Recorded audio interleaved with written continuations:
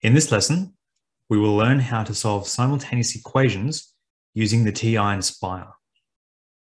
To solve simultaneous equations using the TI-Nspire, we press Menu and then navigate to Algebra and then select Solve System of Equations.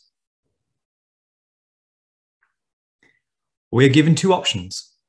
The first option will allow us to solve simultaneous equations using any term. For example, we may have quadratic and linear terms in our equations, whereas the second option will only allow us to solve simultaneous equations involving linear terms. We will use the first option. In this pop-up menu, we enter the number of simultaneous equations we'll be working with and the variables we wish to solve for. We can press Tab to navigate between our fields.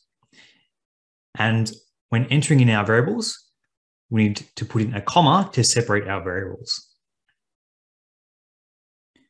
Once we press OK, we can enter in our first equation, 2x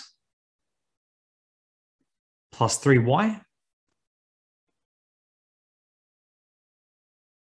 equal to 14.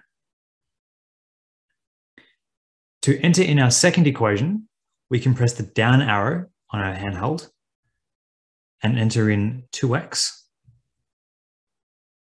minus y equals 6 and press enter. Suppose we wish to solve for 3 variables. Again, we can press Menu and go to Algebra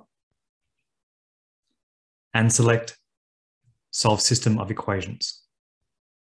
And again, the first option. To tell the TI-Nspire that we would like 3 equations with 3 unknowns, we must enter a 3 into the first field and then tab down to the next field. The TI-Nspire will automatically update with 3 variables. Suppose instead of x, y, z, we want to solve for a, b, c.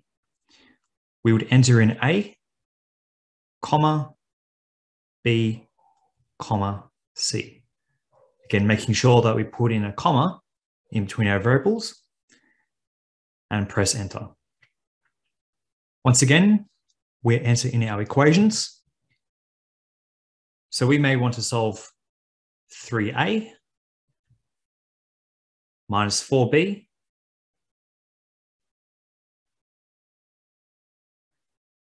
(5c) equals 10. We press the down arrow on our handheld to go to the next line and enter in our second equation, 2a plus b minus 3c equal to -7. And again, for our third equation, we press the down button again, and we'll type in 5a plus b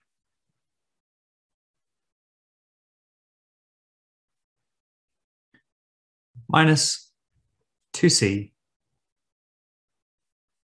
equal to -9.